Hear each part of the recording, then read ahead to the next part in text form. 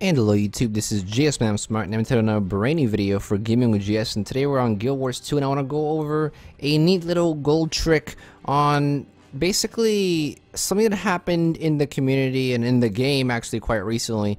On Reddit, there was a post 2 days ago about someone, there's a lot of people standing here in my little still shot here. Let's just stand on top of these crates. So 2 days ago on Reddit, somebody actually came up with a method to decrease the price of leather. Right now, leather is below 6 silver. It's around 5 silver and 70 copper. Now, leather has always been really expensive because it's used for guild halls, it's used for legendary crafting, it's used for ascended crafting, and quite frankly, some of the level 40, level 30, level 50 leather, not many people get because they usually power level past those levels, and what happens is they end up being really expensive.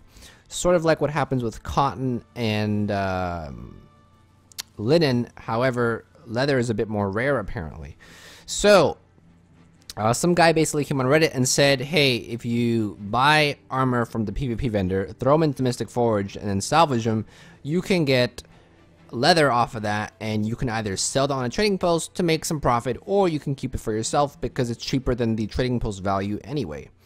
So that method got out on Reddit, and I wasn't even quick enough to make a video out for it because, I mean, that was just something that was at the spur of the moment, and it wouldn't have been really a great idea to make a video on that because prices would have just dropped so quickly and a lot of you wouldn't be able to benefit from that method.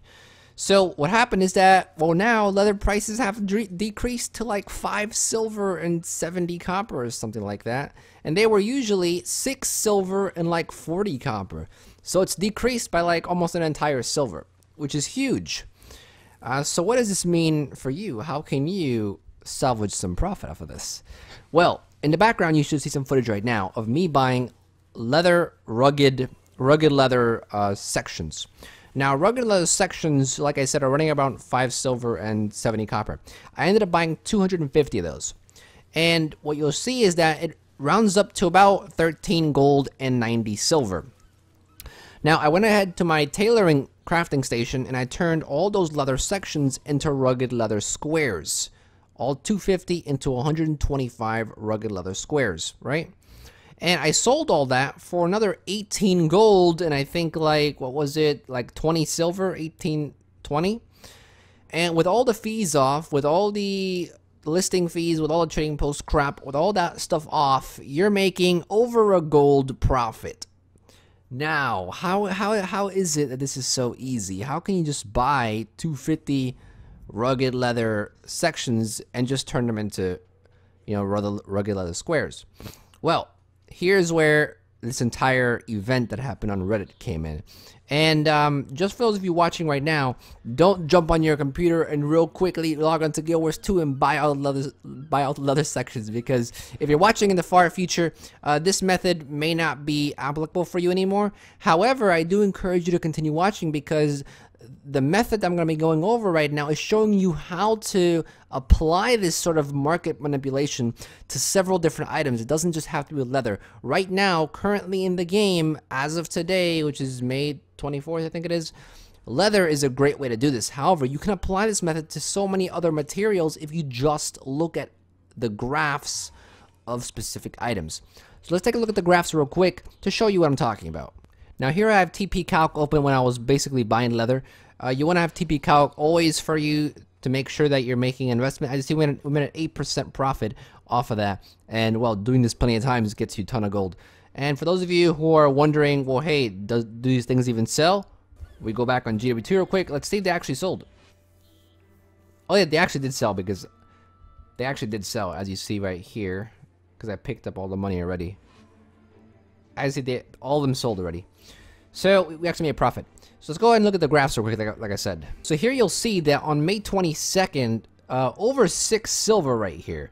But after the Reddit post and after so many people did that method I explained, which I'm going to go over as well because it is important for this little manipulation process, prices dropped heavily, going all the way down to a low 5 silver right here. And pretty crazy actually how that happened. The same thing, however, you see a very dramatic drop here, But if you take a look at leather squares, not as much of a dramatic drop. And this is because people really didn't turn their leather sections into squares. Some people did, but not all of them. Most people just put the sections in the market. And this meant that sections dropped dramatically low, but squares didn't drop as dramatically low. So I was thinking, well, if one material dropped really low, but the other one didn't, wouldn't that mean that I can buy a bunch of the really low materials and turn them into the not really low materials and then make profit out of it? And that's exactly what happened. What you can do, if you're analyzing certain things like this, what you can do is take a look at the value right now. For example, take a look at the buy listing right now. The buy listing for this is 1286, and the sell listing for this is 1438. Well, 1217 and 1438. 1438 is what you're looking at. You're looking for sell listings, right? So we go over here and type in, let's reset this, 1438. 38. That's how much you're gonna be selling it for. And now, well, we need 2 of these sections to make it. So here you want to take a look at, you can buy these instantly, because if you take a look at the buy listing and the sell listing, they're relatively close, only 2 copper apart. So you can't just buy these instantly. If you see a larger gap between the buy and the sell listing, you may want to go for sell listing and buy it off from there. But I just bought it off buy listing, so that's 557, and 557 times 2 would be around 11 silver and 4 copper, I believe. So 11 silver and 4 copper, let's just say. You're making over a silver profit. Now, multiply this times 250, we're making almost 3 gold profit, right? So that's how you want to do this type of thing. And if you want to test it out in game, just buy 2 of the sections, turn them into 1 square, and see if you made some profit off of it. See if you actually sold for more than you bought. Currently, this is really good with leather because, well, because leather right now dropped really dramatically. However, like I said, you can apply this to scraps, you can apply this to ingots, you can apply this to ore, you can apply this to many different things. You just gotta analyze the market and check different materials. Now, I know what you guys are thinking. What happens if everyone does this? The price is going to go really low. It's not going to be profitable anymore. Yes, that is true. Let's go back into Guild Wars 2 right now and show you how you can counter this. So, let's go and look at the trading post right now. Currently, I sold these, right? I sold these for around, well, right now, some guy has dropped it really low. But I sold these for around 1457, I believe it was. I sold them right around here, and all of mine sold right now. However, if you take a look, let's say people keep on doing it. Let's say everyone's buying these sections and everyone's turning them into squares, right? This price is going to decrease and decrease and decrease. It'll go to 13 silver, it'll go 12 silver, it'll go 11 silver. There's going to be a lot of these in the market.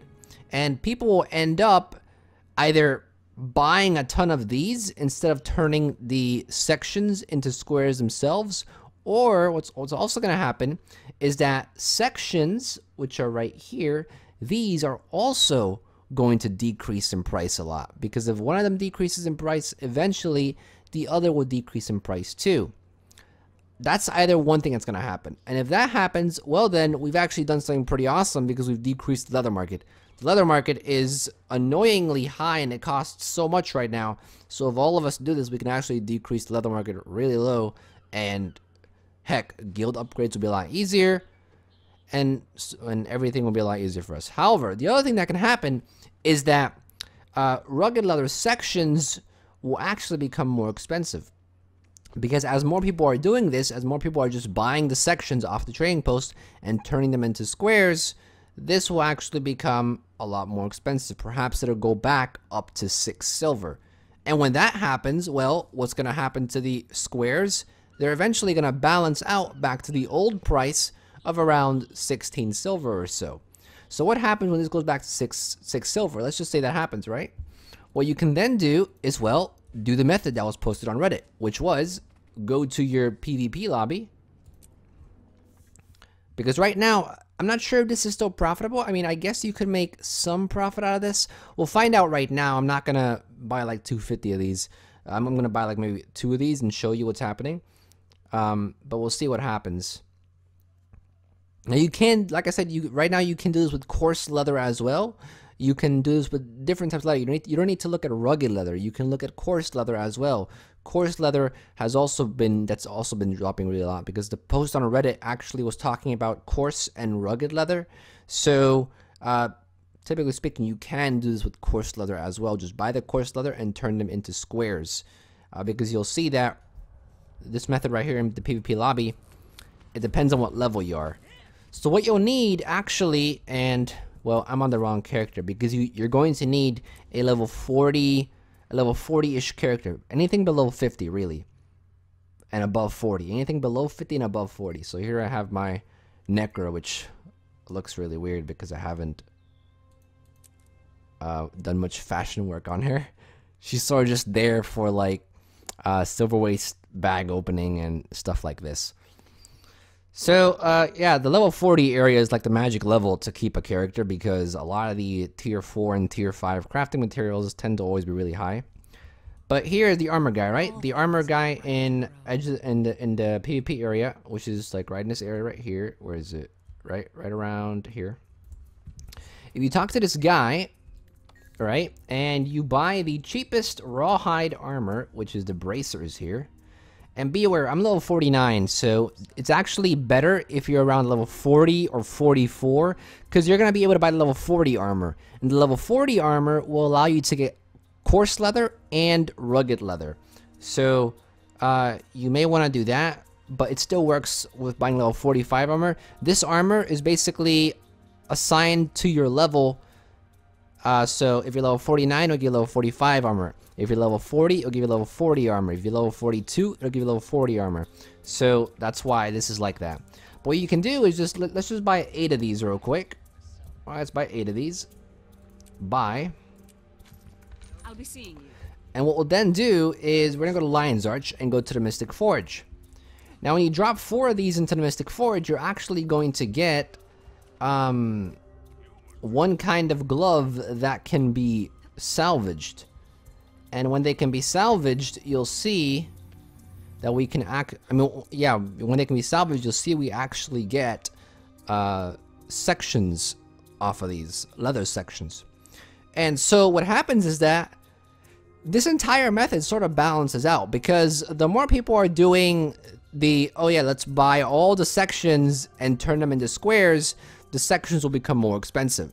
And then when you see that happens, it's not really profitable anymore to buy sections and turn them into squares. Well, then you switch to this method. You switch to this method where you just buy the armor and turn them into sections to, once again, decrease the price of the sections. And once the sections are decreased in price and they're low enough, then you can switch to the other method again, which is buy the sections and turn them into squares. So it's a neat little trick that you can actually alternate between 2 methods depending on what the price of each item is. If sections are lower, well then buy them and turn them into squares. If squares are not as high anymore, and sections are really high and they're not profitable anymore, well then just do this method right here. So here we're gonna go ahead and throw 4 of these in, like so, and you see we get one of those. Same thing here, 4 of these in, and we get one of those. Now you want to use, I'm going to be using a fine salvaging kit, but you essentially want to use a mystic salvaging kit, especially if you're doing the level 40 armor, because you'll be able to get rugged as well. But as you see, when we salvage this, we're actually getting rugged leather sections. Now we bought these gloves for it was 150 for each, so we bought 8 of them. 150 times 8 is 12 silver, I believe, right? We must all fight. So if we're to sell this right now, guess what? The 12 silver that we just got turns up into 16 silver. So if we take a look at our TP calc, let's see, we're still making a profit. So we bought it for around 12 and we're selling it for 16. We are still making a profit of 1 silver and 60 copper. Eventually, you won't make any profit off of this anymore. Eventually, the price of leather sections will be so low that buying the gloves from the armor guy will be more expensive than actually selling the leather. And in fact, I actually got an unlucky salvage because I only got one piece of leather off of one of the gloves, and I got 2 pieces of leather off the other glove. On average, you'll get 2 pieces of leather, so you'll actually make around 6 silver profit rather than 1 silver, because you'll have 4 leather sections and you'll make an extra 5 silver. So even if you get an unlucky salvage, you're still making a profit. So you can do this on a mass level, say buy 80 gloves and then turn them into a ton of rugged leather sections, and you can sell and make a pretty good amount of profit. Now, like I said, once sections get too low, it won't be profitable anymore to buy gloves. Well then, just turn to the other method. Buy the sections, turn them into squares, and sell the squares, and you'll still make profit. And you could do this with any type of material, really. Just check the graphs on GB2 Spidey. If you want to do it with ore, check ore. If you want to do it with scraps, check scraps, and check leather. And there's many different ways you could do this. Apply this method to different things, and you'll be able to manipulate the market as well as decrease prices on certain markets, or take advantage of certain peaks and certain drops. And that's kind of how manipulating the trading post goes, and taking advantage of community things like this, where one guy finds something out and you see a huge drop. Well, take advantage of that. So hopefully you learned something from this video. Hopefully you found it interesting and informative for you. If you enjoyed this video, if you liked it, go ahead and give it a like. If you haven't subscribed yet, go and subscribe. Plenty of other Guild Wars 2 content, plenty of other gold tricks. You have so many gold tricks already by now. If you want to check all of them out, you can. Plenty of them on the channel. Plenty more Guild Wars 2 content to come as well. So I encourage you to subscribe. And I also have a tutorials channel, a vlogging channel, an advice channel, a music channel, as well as a Patreon if you want to check all those out. Links are in the description as well as on the end card. And yeah, that's pretty much all I have to go over. Thank you for watching as always. And this is GSmaniamsmart, and I'll be back sooner than you think. Don't go anywhere.